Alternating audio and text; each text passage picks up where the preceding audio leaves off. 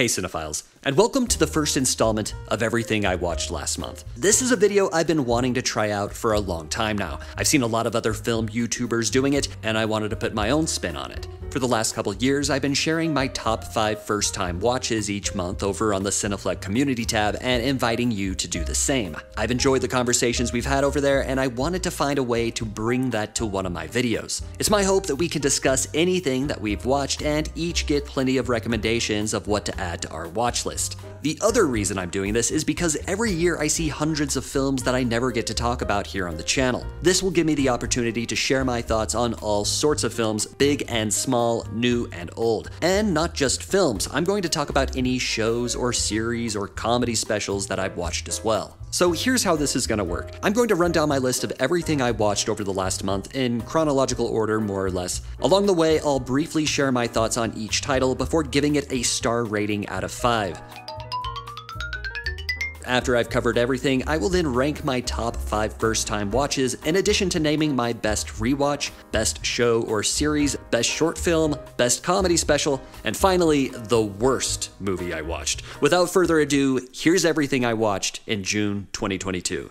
I kicked off the month in the best way possible by attending the special one-night encore screening, or maybe I should say encore, of RRR Rise, Roar, Revolt, a movie I have been raving about since I first saw it in April. This time around, I dragged my wife and a couple of friends to see it, promising them one of the most incredible cinematic experiences of their lives. I'm happy to report that this was an even better theatrical showing than my first time around. There was a solid turnout, and we as an audience burst into applause numerous times during the film.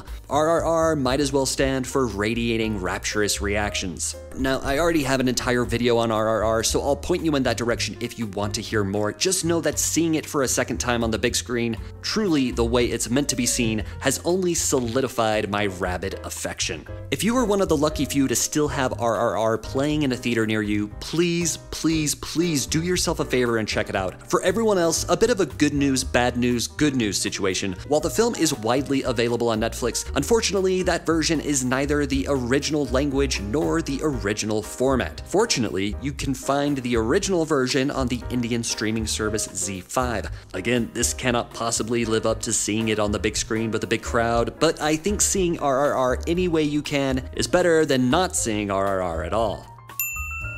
I rewatched The Humans. This was one of my favorite films from 2021, which I gave a lot of recognition to in my Oscar picks and snubs video. This is an austere adaptation of the Broadway play with an impeccable ensemble performance. If you haven't seen this, bump it up on your watch list.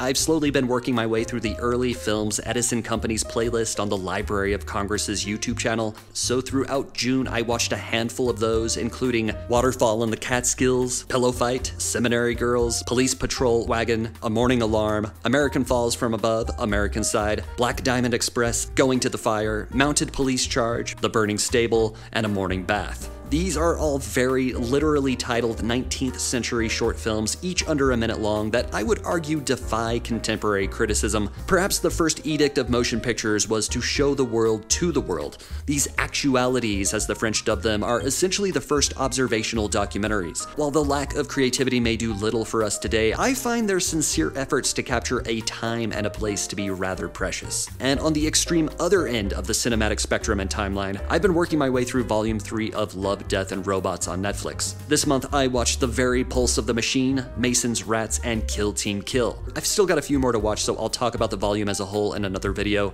Kill Team Kill feels like a pilot episode of a Saturday morning cartoon for mature audiences. I give kudos to Mason's Rats for telling the story of a farmer's war with his barnyard pests from the human perspective, but I think the ending is way too easy. The Very Pulse of the Machine is easily my favorite of these three, a heady sci-fi trip with some stunning visuals and a great lead performance from Mackenzie Davis.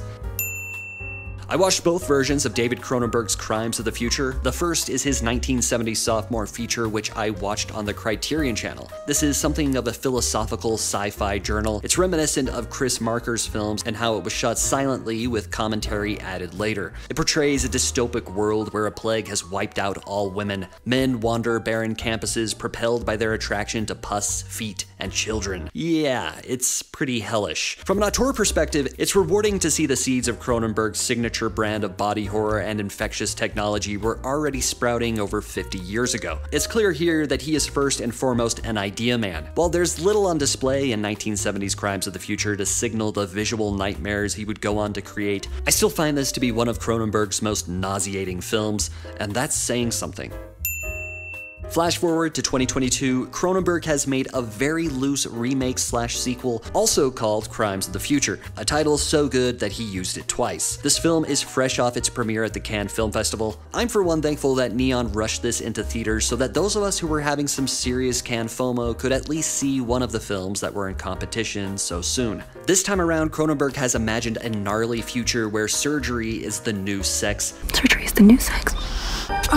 And a subset of organ-growing humans appear to be on an evolutionary fast track. This film is rich with ideas and images. While Cronenberg has fleshed out one of his most fascinating worlds to date, the narrative thread stitching all of these body parts together feels rather lax. Viggo Mortensen, Lea Seydoux, and Kristen Stewart are each fun to watch here. It's a shame they all don't get to consummate their tantalizing love triangle together. In any case, here's hoping we don't have to wait another 8 years for the next Cronenberg joint.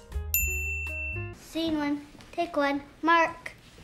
I also checked out Cronenberg's short film Camera, which you can find right here on YouTube. This is for David Cronenberg what The Straight Story is for David Lynch, at once wholesome and haunting. The body horror angle is aging itself. The infectious technology is the motion picture camera itself. Watching kids use professional film equipment is like the Day for Night montage meets Sesame Street. Leslie Carlson gives a masterclass performance. This is now one of my favorite short films.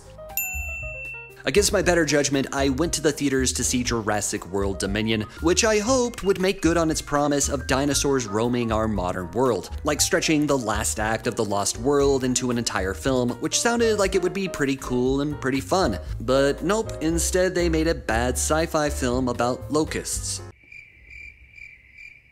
And they somehow managed to rehash Jurassic Park yet again with shameless homages, convoluted plotlines, and an overloaded ensemble we don't give a damn about. Bigger. Why do they always have to go bigger? That's what she said! This franchise has pulled off the inane feat of making each installment worse than the one before. To get the taste of Locust out of my mouth, I watched We're All Going to the World's Fair, which can be described as a coming-of-age horror drama. It incorporates some of the so-called desktop found footage elements popularized by Unfriended and Searching. This one is a very slow burn without any explosive finale, though it has some truly unsettling moments and a rather poignant conclusion that really separates itself from other films of this ilk. I'm still thinking about it, and that's the mark of an effective film. Very strong scripted feature-length debut from writer-director Jane Shobran and actress Anna Cobb.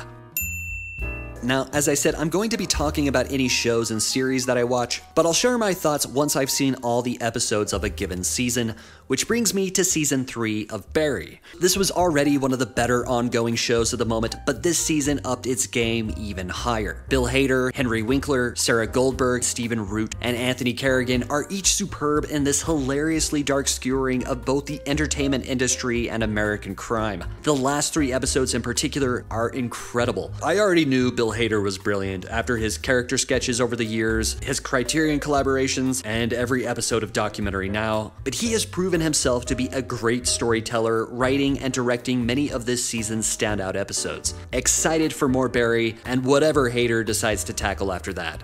Hands off! What?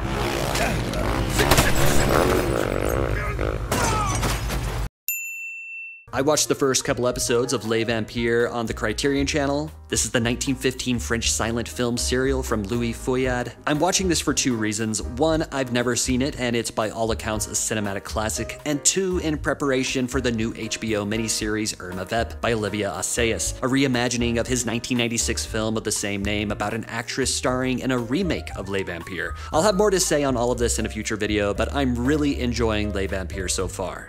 I checked out Terror Sisters on Mubi, and wow, this film is something else.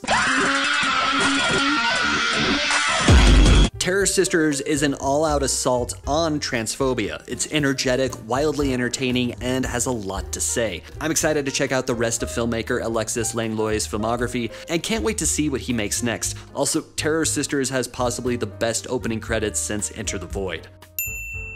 I've been seeing film horror Twitter rave about The Black Phone for the past year, so I was eagerly anticipating its release. I'm also a fan of writer-director Scott Derrickson, so I'm sorry to say it did not live up to the hype for me. I found this to be a shockingly tame hodgepodge of Stephen King, built on try-hard child performances and tiring supernaturalism. Please let the dreams be real. I've put The Black Phone last in my ranking of the Derrickson films I've seen. It makes a lot of sense that this was adapted from a Joe Hill short story, as I think this would have made for a much better short film. That said, Ethan Hawke is really good in this, but when is Ethan Hawke ever not really good?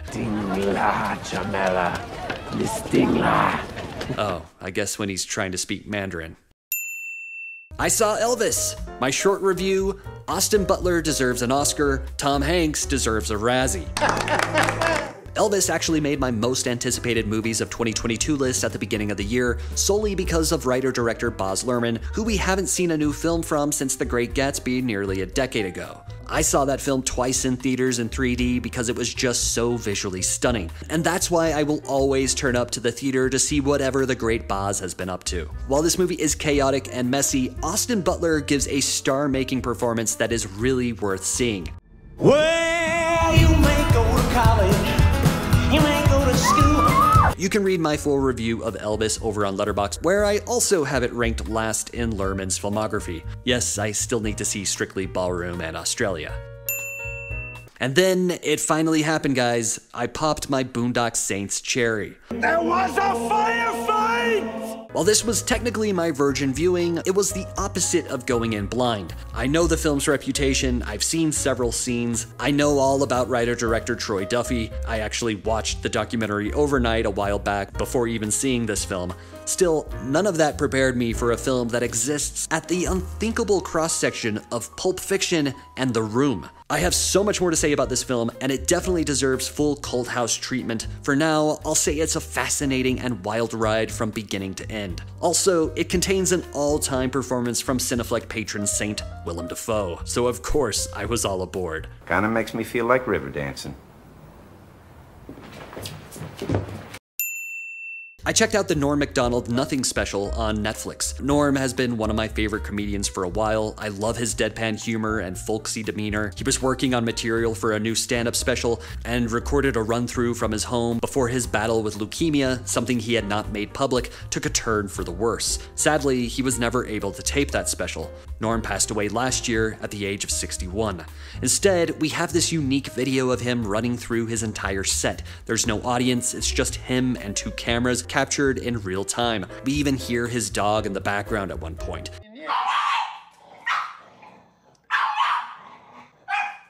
It's a very bittersweet watch. His material is hilarious and thought-provoking as always, his delivery absolutely golden, but knowing the end is near gives the entire thing this heavy note of finality. The Nothing Special ends with a roundtable of Norm's friends, David Letterman, Dave Chappelle, Molly Shannon, Conan O'Brien, Adam Sandler, and David Spade, who have just finished watching the recording. They give their thoughts on his set, share memories, and talk about Norm's unparalleled comedic genius. It all makes for a very fitting tribute.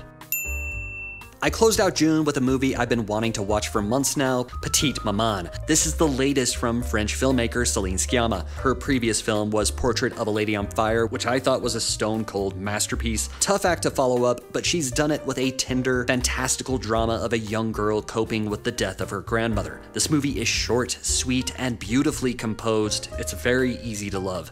I will say, as someone who describes child performances as their kryptonite, because more often than not they take me out of the film, the two girls here feel overly reserved. They're the opposite of the girl in The Black Phone. Please let the dreams be real. Despite that, I still thought this was a lovely film and highly recommend it to anyone and everyone.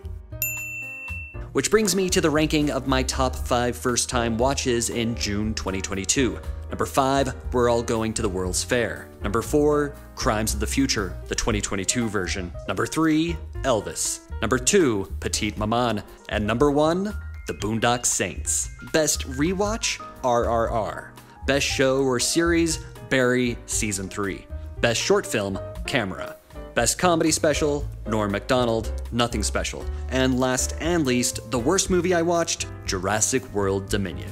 And that's everything I watched in June 2022. What did you watch and what did you make of it? Feel free to share your top 5 first-time watches or everything you watched. Also, let me know what you thought of this video, any suggestions you might have on the format, and whether or not you want me to do it again for July. Drop me a line in the comments below.